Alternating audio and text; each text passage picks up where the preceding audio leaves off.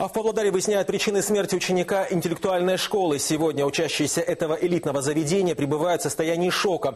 Все пытаются понять, что могло толкнуть 12-классника Арыстанбека Садыгулова на столь отчаянный шаг. Подростка нашли повешенным на турнике в квартире, где он проживал вместе с родителями. Ни предсмертной записки, ни одного послания погибший не оставил. По словам директора школы, Арыстанбек был одаренным в спорте ребенком, занимал призовые места на олимпиадах, увлекался наукой. Конечно, мы думали о разных там, но, к сожалению, нету никакого приспособки. Мы очень в шоке. Все родители, мы, все, конечно, в шоке. У него была очень хорошая успеваемость, и он успевал по всем предметам. У него не было проблем с учебой.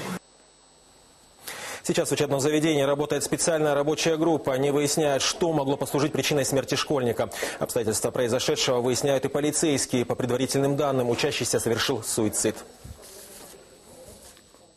В настоящее время по данному факту проводится доследственная проверка, назначены необходимые экспертизы.